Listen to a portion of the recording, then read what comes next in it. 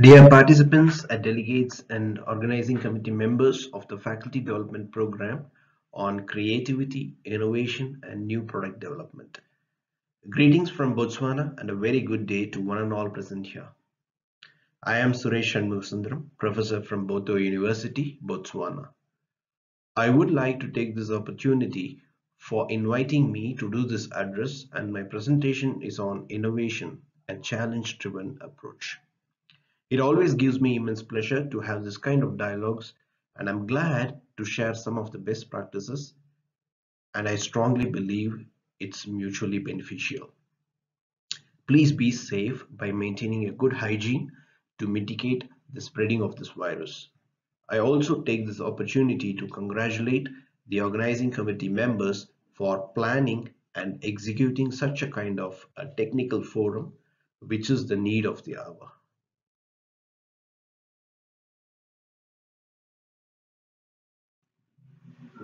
Okay, let me start with my address, the actual purpose of being here.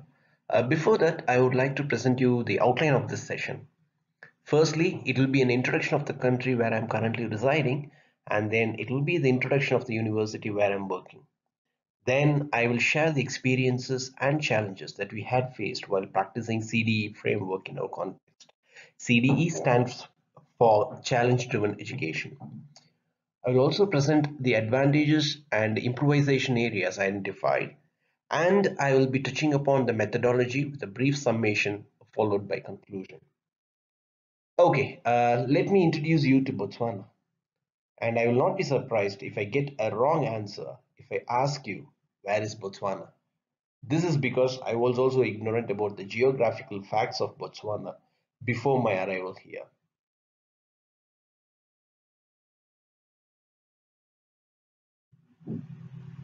As some of you might have rightly guessed, Botswana is in Africa. To be even precise, the Republic of Botswana is a landlocked country located in southern Africa. Citizens are referred as Botswana, and the singular form of it is Motswana.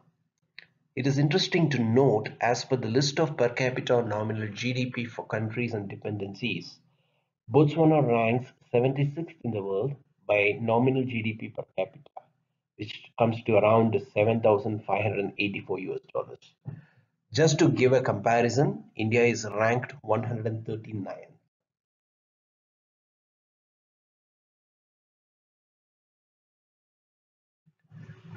Please note that there are 10 districts in southern districts majorly populated, and about 86% of the country's income is from diamond mining. Yes, the country is economically strong and the population is low, which is about 2.3 million. In terms of the country's vision towards education, the government felt that education and development are indispensable, and hence the students are sponsored to pursue tertiary education and higher education. And when I say sponsorship, it includes tuition fees, living expenses, and allowances for buying books and stationery.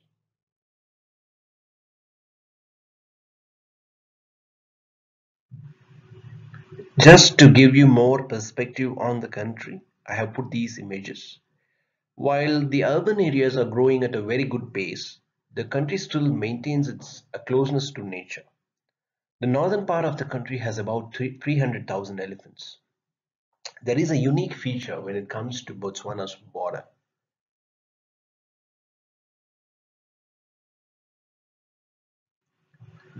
In the image, you see the aerial view of Victoria Falls, which is one of the largest one in terms of height. And in terms of the border, which I was talking in the previous slide, in the northern side of the country, there is a border called Kazankula.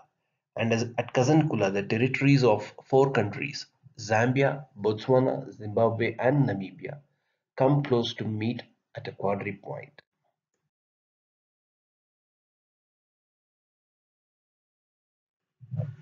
In fact, I have visited that quadri point, which is located in the river.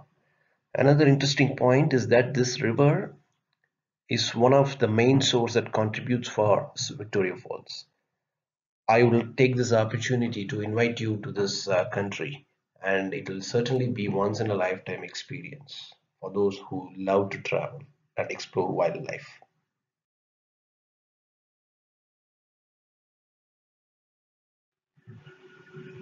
The university where I'm currently working is Boto University. Boto University is Botswana's largest private tertiary educational provider, founded in 1997. We have established campuses in other countries like Lesotho, Namibia, and Eswatini. In the picture, you are seeing the aerial view of the Gaborone campus, lecture halls, a graduation ceremony, and a shopping mall called the Game City, which is at close proximity to the university.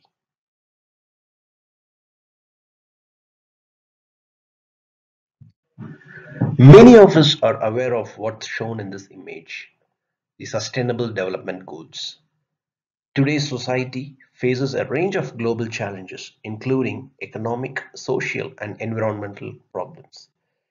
A globally shared view of these major challenges were the base when the Sustainable Development Goals were established in the United Nations 2030 Agenda in 2015.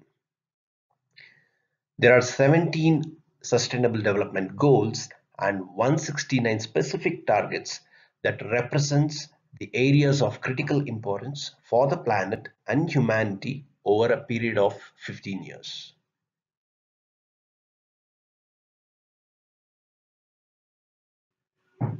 Since we are all in the education sector, it's very important for us to note this down. Education for sustainable development is specifically addressed in the Sustainable Development Goal Target 4.7 that says by 2030, ensure that all learners acquire the knowledge and skills needed to promote sustainable development.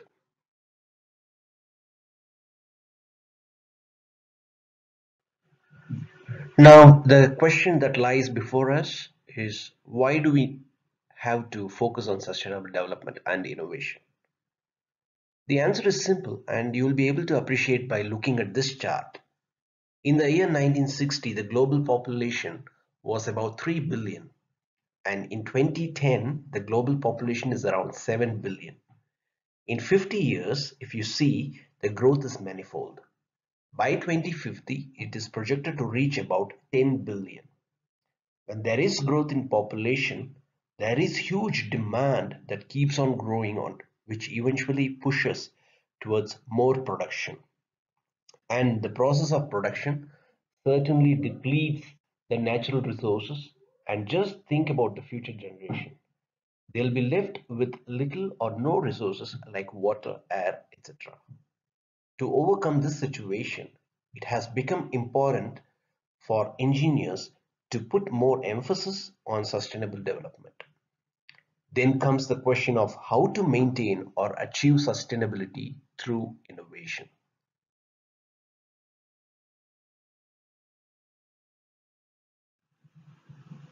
The answer is again a simple comparison on what we were doing and what we should be doing and when we should have started this.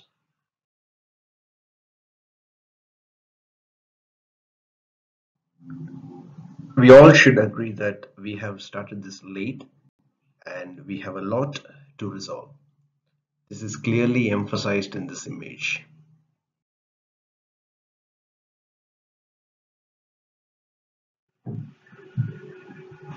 Adding to this, the year 2020, we have a very unique scenario that's due to the pandemic that has created several issues and challenges around us. In the current scenario, due to the pandemic, several things have affected, including the overall cash flow dropped to 16% and has opened up avenues towards virtual workplace, including the academic setting. Now, we, as the professionals gathered in this forum, have an important responsibility to find ways of achieving these goals. I assume we are a forum that has a budding engineer to a mature scholar, and we will certainly engaged in some projects in the near future. Some of us might already be engaged in such projects.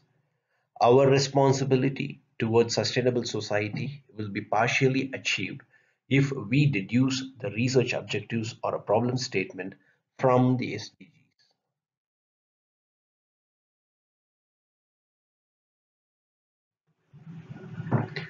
Like I had alluded before, this pandemic has created challenging ways of living and at the same time opened up several other new avenues for learners and graduates who will have access to blended mode of learning that would enhance their independent study skills.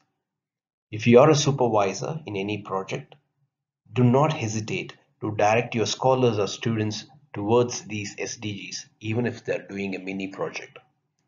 With this, we will certainly be able to work towards achieving a sustainable nation.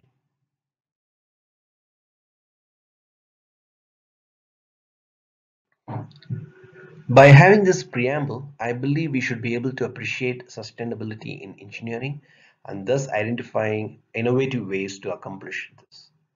Let me quote a well-known example of computer recycling, or you can even consider recycling mobile phone devices.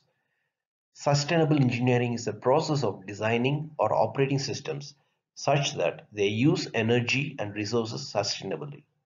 In other words, at a rate that does not compromise the natural environment or the ability of future generations to meet their own needs.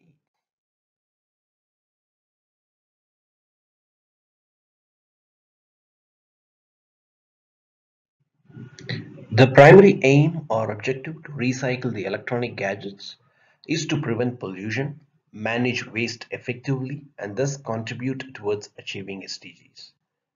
You can see that this will help us to move towards pollution prevention, waste prevention, less resource waste, and environmental restoration.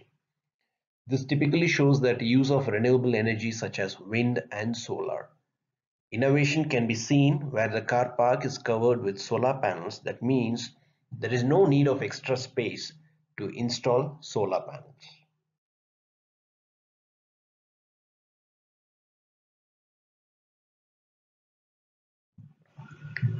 In 1987, the report Our Common Future, more informally called the Brundtland Report, was published, defining sustainable development as development that meets the needs of the present without compromising the ability of future generations to meet their own needs. It is clear that a large-scale educational transformation is needed to address challenges relating to sustainable development. One framework that is still under evolution is the challenge-driven education, abbreviated as CDE.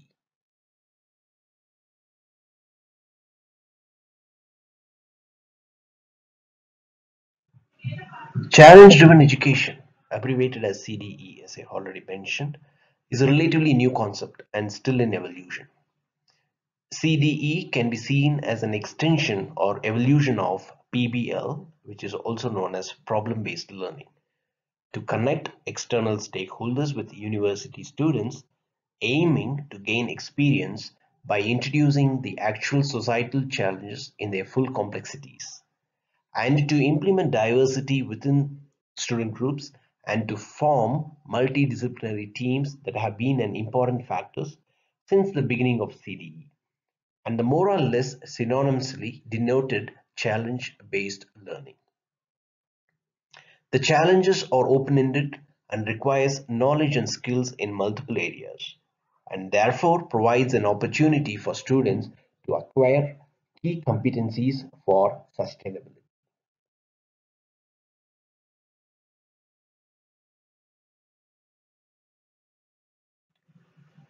The challenge-driven education comes up with some unique characteristics that makes it more student-centric. To sum the characteristics of CDE, let's start one by one. It comprises of learning activities where learning takes place through the identification, analysis, design of a solution-oriented proposal to a socio-technical problem.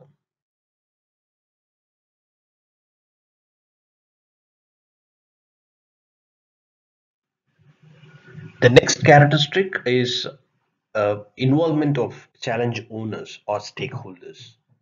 Now, handling a challenge which is typically multi and transdisciplinary involves challenge owners, actors that have an active interest in the solution to the challenge, as well as various stakeholders such as citizens and end users. You can see the real-time challenges in airport management system that has several tasks that has to be aligned towards the takeoff or landing of a flight. A student must be able to visualize such challenges in the real-time scenario, and CDE approach helps to build this skill.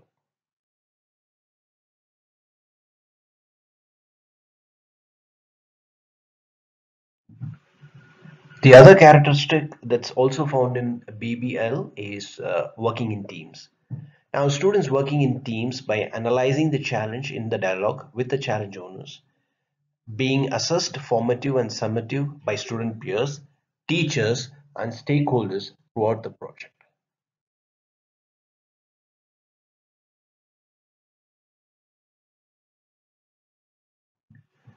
Challenge-driven education helps students by training competencies needed for being able to act towards a sustainable society by inculcating innovative strategies.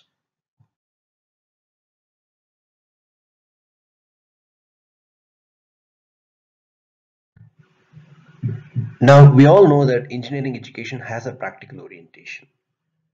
The need to close the gap between engineering education and practice was taken into account in several initiatives in the late 1990s and the early 2000s. Parallel with the increased practical focus in engineering education, a shift from a lecturer and teacher-oriented environment to a more student-centered and participant-directed learning took place. Rethinking the teacher role as well as an emphasis on learning by doing and focus on hands-on problem solving was some of the incentives that led the way to the development of PBL, problem-based learning, which has now turned into challenge-driven education model as well.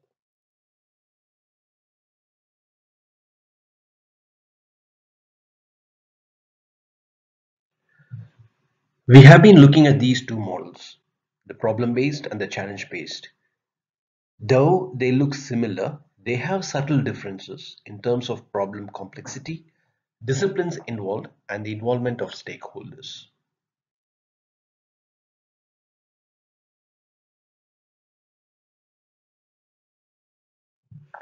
You can also see the differences in terms of the steps that are followed in these two models.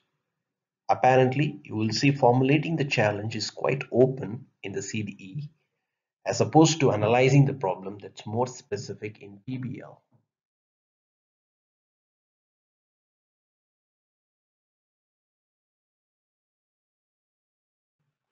Now, let me reiterate the definition of the challenge-driven education framework.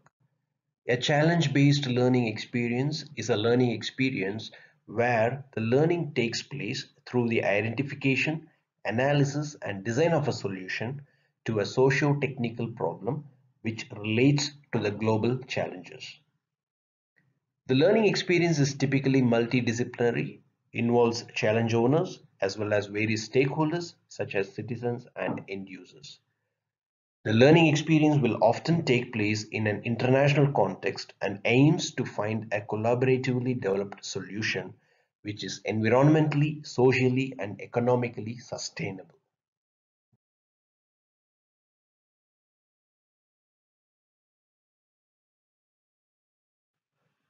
Now let me quickly touch upon like how we started CDE approach and how we implemented CDE approach at Boto University. And I would also like to share some of the challenges that we had faced during the implementation of a CDE approach at Boto University. To begin with, KTH Sweden, it's the Royal Institute of Technology from Sweden, and Boto University partnered together to implement this framework. This started in the year 2017, and we had several face-to-face meetings both in Stockholm and Botswana. So you will be able to see the picture. There are two images. The first one shows the snowy image of KTH building, and the second image is where we had a discussion outside. It was a kind of an activity where we were involved with the stakeholders and the university team in KTH Sweden. I hope you are able to spot me there just at the background in the center.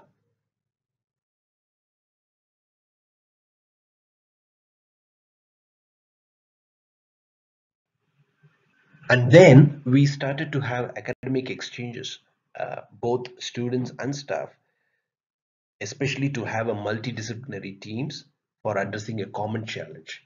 The common challenge could be in Stockholm or it could be in Botswana. Successfully, we have been doing this every year since then.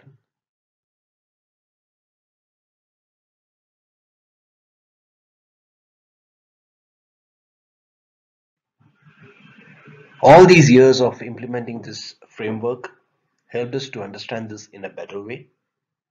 The first and foremost point was that it helped us to understand the skills that has to be improvised among our learners. One of the key skills that was identified for embedding innovation in their minds is design thinking.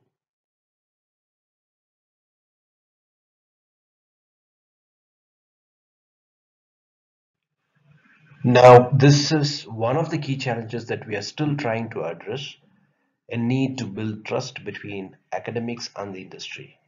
It is noted that in certain cases that industry does not trust the academia and their locally produced solutions. Also, industry consider the solutions from university to be too theoretical. Our experience shows that building trust and confidence is seen as important factor that could impact on the success of the CDE framework.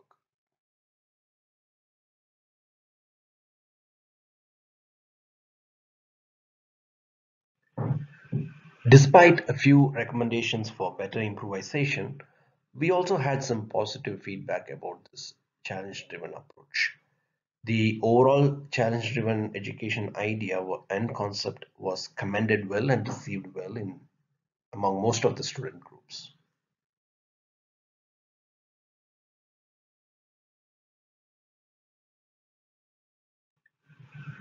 The foremost advantage with CDE is that uh, participating in CDE projects have facilitated the trust and confidence building between university and industry. It has changed the perception of the other in a positive way during a CDE collaboration.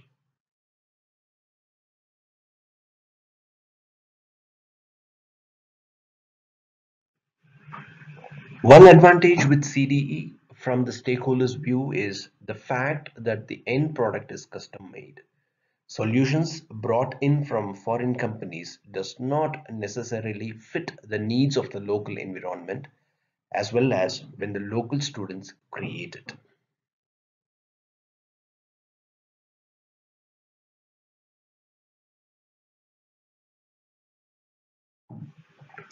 As we had some positive factors, we also had some areas where we had to improvise, and there were a set of recommendations that actually helped us to improve and focus on these areas. The first one is engaging student projects, can be time consuming, especially when they are dealing with external stakeholders.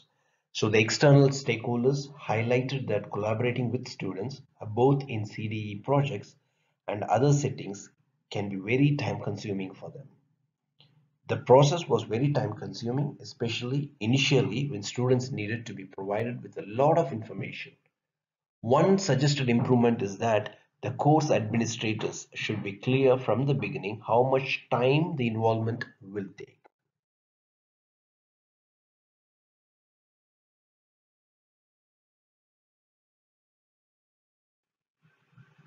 The difficulty and importance of the external stakeholders not imposing their own bias on the students during the CDE project evaluation was also highlighted.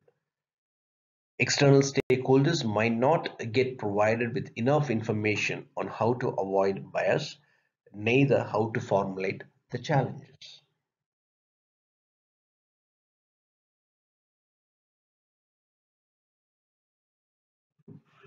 We all know that universities offer programs at various levels of degrees.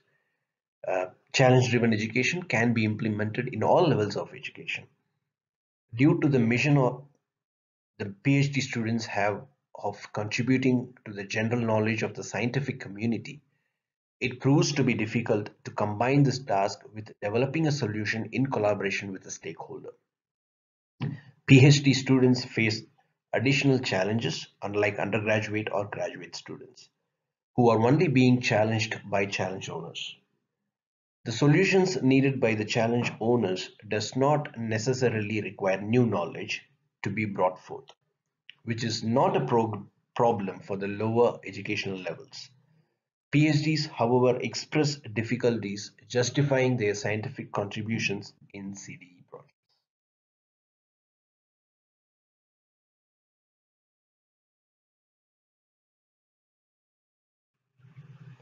The other improvement area that was highlighted is the interdependencies that actually delay the projects.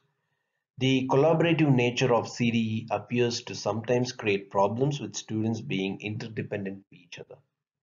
When there is a situation of one student being dependent on the input of another student, this could potentially create problems if one student is slower and not as knowledgeable.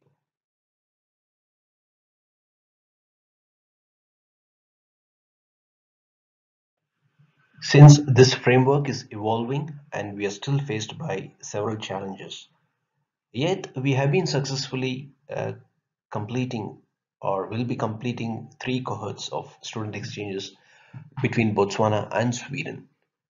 With the overall rating being above average, it's much appreciated that the path we have taken is in the right direction. Of course, with some hiccups. From the view of students, CDE allows peer learning, independent learning, and hence found it to be useful and relevant skill for the fourth industrial revolution, which is building upon the existing digital revolution.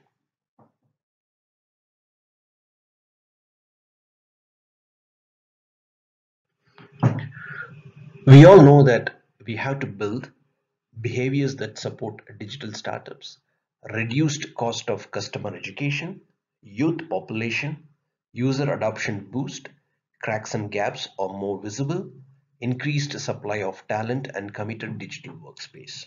We all know what we should build for the new normal. This CDE framework is a small step, however believed to be a very useful tool to build and embed innovation among students' mind. Hence, the observations made during the rollout of CDE will be certainly be useful, and the suggestions that were deduced from this will be quite useful in engineering education. As the government is moving towards new regulations to provide seamless outcome-based education, especially post-COVID, it is believed that such framework would certainly emphasize the shift of teaching and learning practice from teacher-centered design to a learner-centered design.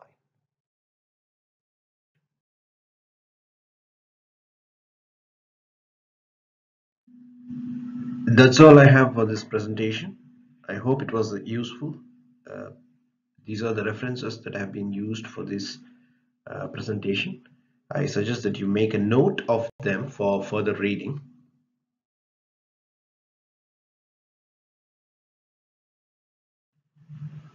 I also suggest Future Perspectives on Challenge-Driven Education, a report by Johan and Helena. I recommend this for further reading as it has got interesting collation of case studies from other countries as well.